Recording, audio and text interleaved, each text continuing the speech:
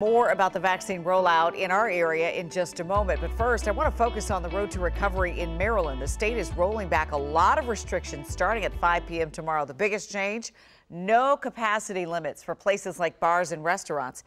But not all counties are following those guidelines. If you live in Montgomery County, you still don't know what's happening tomorrow. John Henry is covering that for us, all new at 11.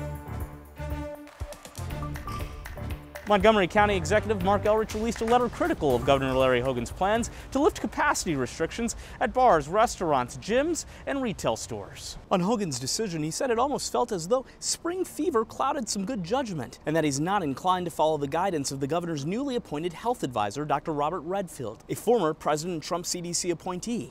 This is not the moment to abandon all caution. Elrich doesn't have the final say as to what happens in Montgomery. The county council will vote on what rules to enforce Friday at 1:30.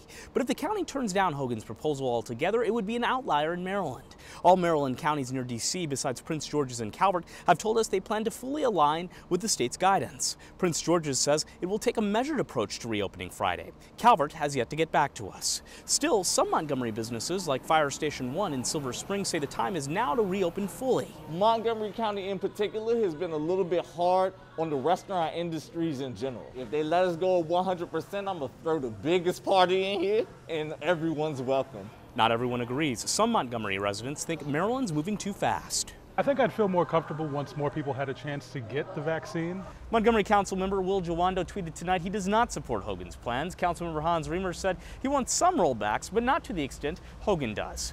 John Henry, WUSA 9.